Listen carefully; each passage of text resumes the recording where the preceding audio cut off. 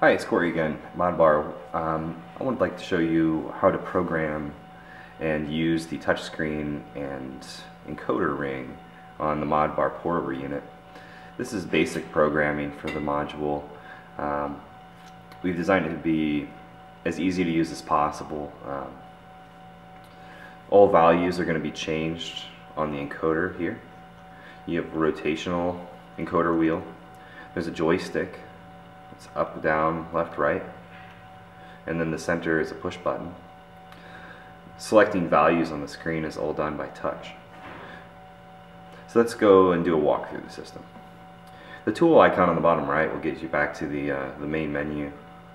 Here you see a house, which is home, of course, and then you have another tool icon, which takes you into other settings, and then there's the gear icon, which is done for updating the system. Down on the bottom there's a little I for information. This button will tell you what the software and hardware versions are of the circuitry that's in the Modbar. Every screen has a back arrow on the top left to go back to the previous menu. By pushing home, you go back to the main display. Back into the menu, if you push the tools icon, there's some settings that you can play with. Pressure units can be changed from bar to PSI to kPa. This isn't very applicable in the pour-over machine because we're not doing a lot of pressure management inside of the module. Basically, we're talking about flow and temperature here and time-based dispensing. The flow rate's controlled for this module. On the back of the module, on the outlet line for the tap, there's a flow control valve that's manually adjustable. We can do our temperature units in Celsius, Fahrenheit, or Kelvin. Scott Guglielmino wanted to do Kelvin, so we have Kelvin. Volume units can be displayed in milliliters or ounces. Under the advanced settings here, we have a value called line volume. If there's discrepancies in your dispensed volume versus what's actually reading out on the display, you can adjust that here by making small adjustments to the line volume value. Basically, it's talking about how much volume is in the line between the module and the tap.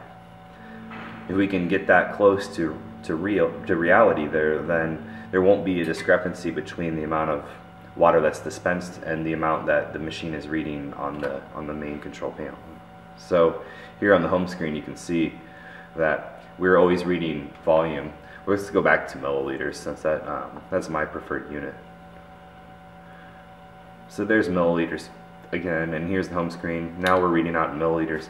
You'll see when we dispense a program that we start counting milliliters, and right now there's a pause for line volume. So now that we're dispensing, you see that we're counting the milliliters that are dispensed. So the good way to calibrate this feature is to just weigh the water that you've dispensed and then see what the milliliter readout is on the display, and you can make an adjustment to line volume based on the differential. Okay. Now when it comes to temperatures, we have an inlet boiler and an outlet boiler inside of the system. Here they are. We're running in Celsius right now. We're keeping the pour-over modules, in our case, just slightly over boiling, so that we're accounting for any temperature losses, and we want to dispense about 208 degrees outside of out of the wand. This is obviously adjustable for your preference. If that's too hot for you, you can change the temperatures down. Here is the inlet boiler temperature, and by pushing on the name of the boiler, you go to the outlet boiler temperature. To make a change to these temperatures, all you do is touch the temperature. It's good to know that our indications here for PV and SV, what they mean. So PV actually stands for process value. That's the value of temperature that we're actually reading in the outlet boiler right now. SV is set value. That's what we want the temperature to be. So here's your inlet boiler. That's the actual process value, 202.4 or 102.3 now. Inlet boiler set to 102. We're pretty much in range. Outlet boiler 104 and following set points 103.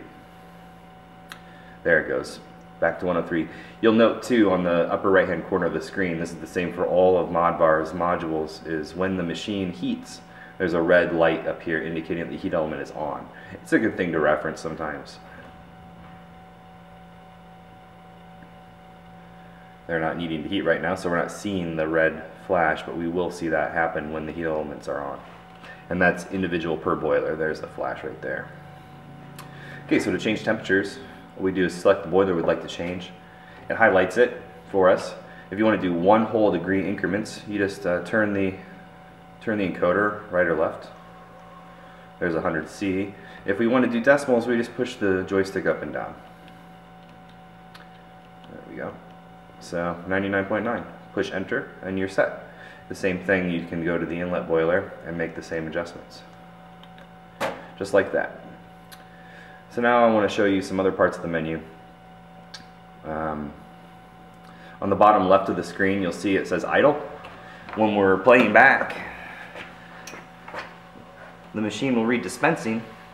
This corresponds to the dispensing button. The light on the button will actually fade in and out. When you're programming the module on the tap, it says recording. This corresponds to the button flashing when you're using the tap.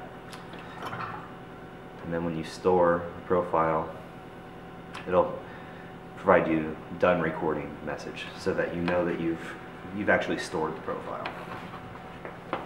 Okay, so let's go back into the menus here. We've already gone through the units menu and line volume settings under the advanced menu there.